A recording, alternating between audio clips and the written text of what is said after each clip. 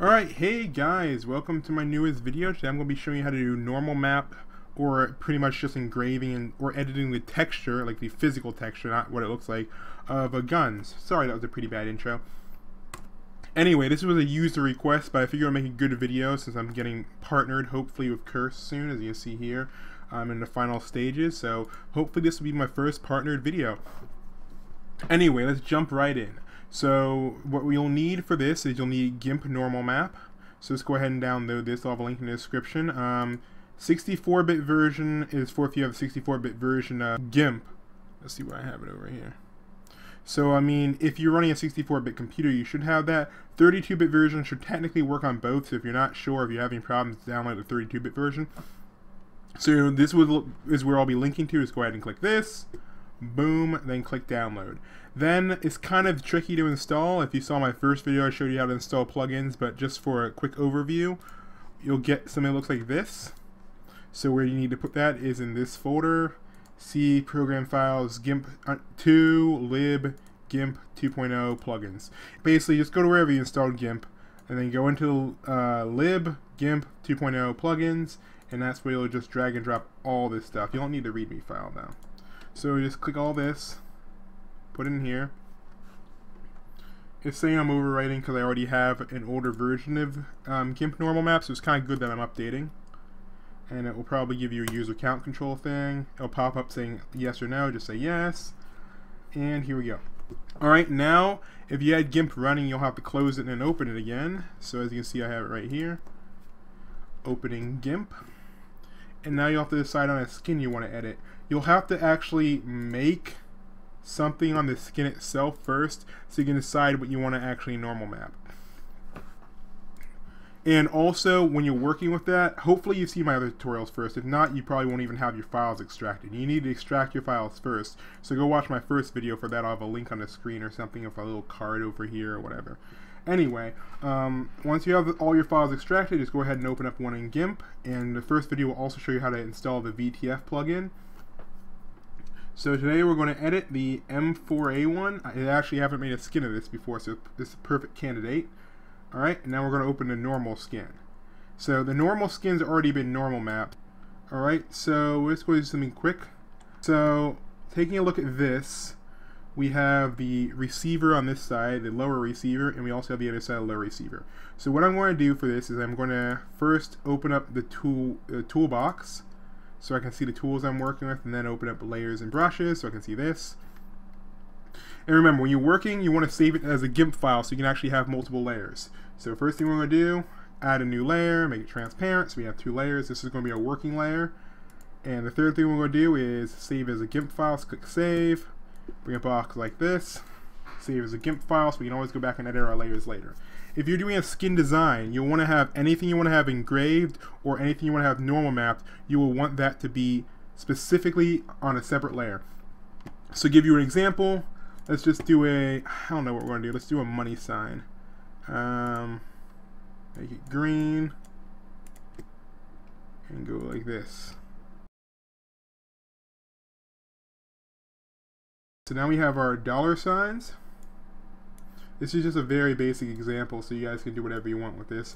Just imagine I did a whole bunch of more fancy stuff. Alright, once you have it on its own separate layer, just going to go ahead and make sure you export your original skin.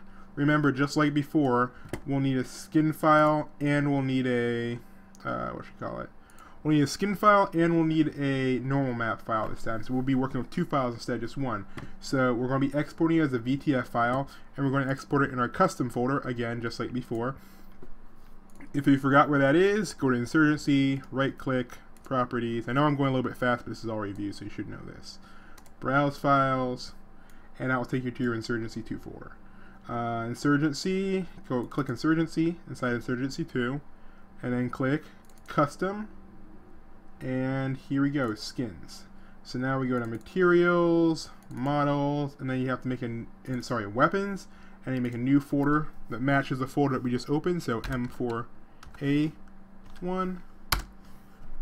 and then we have to make sure we give it the exact same file name. So you can copy that from either your GIMP file or from your VTF. Go back to GIMP, weapons, and oh, you can copy, go ahead and put the name up here, .vtf. Don't click on anything. Cool, quick shortcut we can do. Open up the folder that we just made. Make sure it's the right path. There should be weapons, M4A1, M4A1, so we're good. Those two match. Now just double click up here and we'll have the full path. Copy this. Go up here and then you can paste. Make sure you put another slash in there to separate your file name from the folder. And there we go. Alright, so we're going to export this. Same settings as always, 8-bit.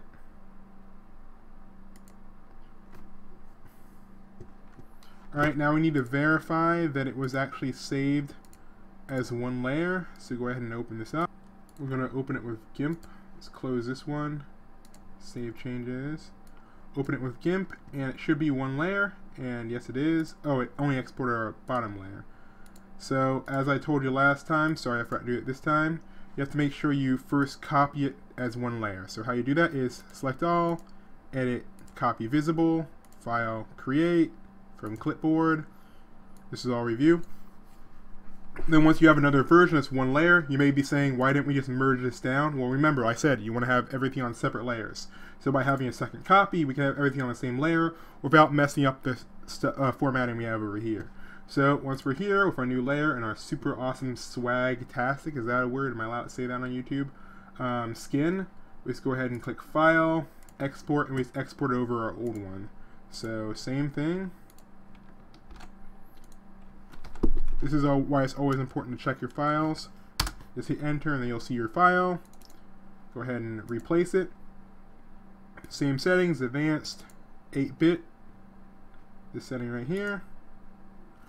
Now once we close both of these, discard, close, discard, and open it again, we have our dollar signs. Alright, so that's a little bit of just review. You guys came here for normal mapping and we're already almost 10 minutes in. Wow. Sorry about that. I'm not known for making short videos if you're new to this channel. Alright, so once you have this file in, you'll say, okay, well, what was that normal map for? Sorry, what was the multi-layer thing for? Well, here's where we're actually making a normal map. So we have a normal map already of this made. Here, I'll show you right now. Look for the file. It's the same file name except with _nm. That's your normal map file. So we're just going to open this to show you what I'm talking about. Go ahead and open this. As you can see here, it's kind of what's that? It's like blue, purple, a little bit of green in there. So we need to make an image that's just like that, but we don't want to mess any of this up. If you take the normal map off your gun, it just looks really, really smooth everywhere. It looks really weird. I can't show you an example right now because I have to open like 10 more things. But anyway, we want to keep all this work in. The developers did a great job making all their guns look nice and angled and have nice stuff in there. So all we want to do is add to that. You could recreate it yourself if you wanted to, but we're just going to do a simple addition. So what we're going to do is turn off this layer, select this, all your changes, everything you want to have engraved. You just go ahead and select all, make sure only those layers are visible. As you can see, I turned off everything I don't want. And then do edit, copy visible. So if you have multiple layers, multiple things will be copied. So you file, create from clipboard. That will give you another new layer. I'm sorry, another new image that's separate from this one. So with this one, what we're going to do is we're going to do filter, map, and then we're going to use normal map. Alright, so it's kind of hard to see. We can do 3D preview. But as you can see, if you turn it to a slight angle, you can see that the S is actually separate from the image, so it's no longer flat, it's actually 3D. You may say, that's great, but I want it to really pop. Well, there's filters for that. If you go to here, you can go through a bunch of different options for filters. I don't know what any of these actually mean, I just know they're different things. As you can see now, it pops a lot more. It's way more noticeable. You can just mess around with these settings if you want. Scale lets you definitely make it pop more. See, that definitely looks different. Instead of just having a flat image that is clearly visible, and the light affects it differently, as you can see in the 3D preview. I'm going to try to keep this under 15 minutes. Let's go ahead and get finished. Minimum Z. You You can make it pop even more. Alright, that looks pretty good. See, 9 by 9. Now let's just do this. Alright, now as you can see, we got a 3D image. So how do we actually import that to our and mix that with our current? Well, that's pretty easy. Just go ahead and click OK, and it will generate a normal map for you. You'll probably have a lot more than I do, but this is generally what it looks like. You'll have a lot more colors mixed in. But as you can see, this is a lot brighter than that, or a lot more opaque. So we'll have to work with that. Go ahead and do select all, copy, and we're going to make a new layer here. We're going to do edit, paste. Oops, sorry. Make sure you say select all. Since they're the same image, if you do Control V, it will make it so you paste back into the right spot. Alright, so go ahead and anchor that down. And then on the mask, I can't really see that very well, but I think we have to fill it in too. So let's go ahead and paste it on the mask. Alright, and then when you paste it in both the mask and the official image, it should show up with about the same opacity of everything else, but you can see it's a little bit brighter because we made it stick out more. Alright, so now we're going to export this just like the other one. It's just one layer, so we don't have to do anything fancy. Don't overwrite. Remember, overwrite's the original file. So we're going to do export, and we're going to paste in the path again.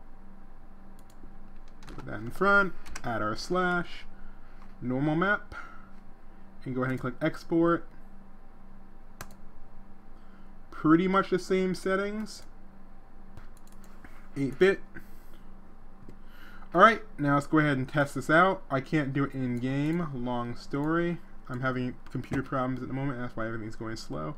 So we're just going to use the SDK, go to Insurgency, go to bin, and look for SDK launcher.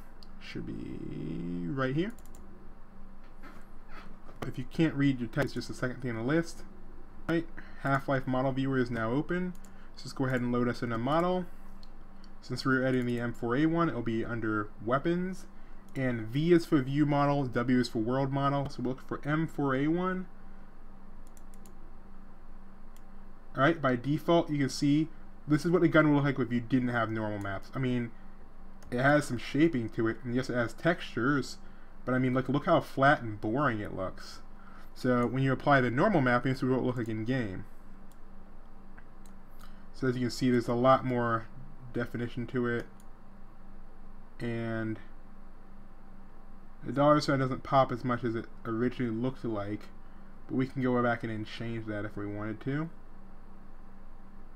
So as you can see, yeah, you can actually see how the light goes off the side like that right here. You can see the fact that it is definitely three-dimensional, and it actually looks like it's etched in there. So let's do something a little bit fancier. Let's see if I can find a lion's head. This will make a great thumbnail. Lion head tribal tattoo. And if you didn't know, tribal tattoos are the best place to get engraving pictures because they just look so great. So let's go with this one.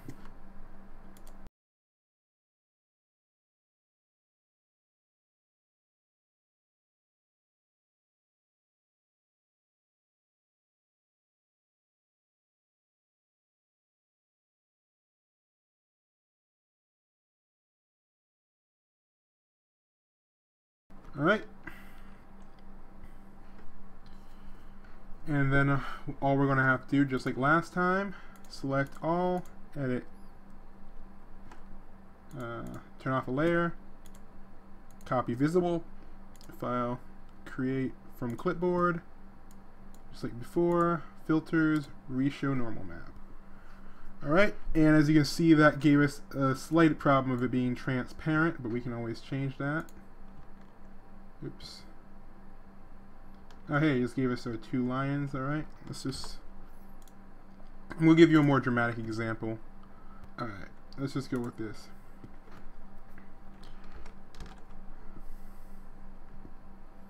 Alright, let's go back to our normal map. Alright, let's hit Control Z a few times, get rid of those silly little dollar signs and get something a lot cooler. Let's go ahead and paste it in. Oops, I didn't copy this right. Sorry about that. Select all, edit, copy visible, and let's paste it in. Alright, anchor it down and paste it in the layer mask too. Anchor it down, and there we go. Let's go ahead and export this. Export, and let's go ahead and reload our gun. Boom. Now the only thing we forgot is to update our texture. That's fairly easy. Just go to here, select all, copy visible, create from clipboard, file, export, and this stupid thing again. Copy and paste the folder name in, and DM is the weapon, replace, same filtering. Alright, let's go ahead and refresh it, and boom. That is a nice gun right there. I wish I actually designed that line myself, but I did not. Yeah, wait, the dollar sign is still in there for some reason. I thought we got rid of that. Oh, it's only on the other side. No, it's on both. Alright. Well, that's it. That's how you get super fancy guns. Just remember to actually delete everything so you don't have leftover elements in there like I do. Alright, and I hope you guys had a good day. Sorry the video was too long, but that's just how I do. I hope if you have any questions, just go ahead and post them down below. I will not be distributing this gun since it's not officially my work, so yeah. See you guys later. Bye.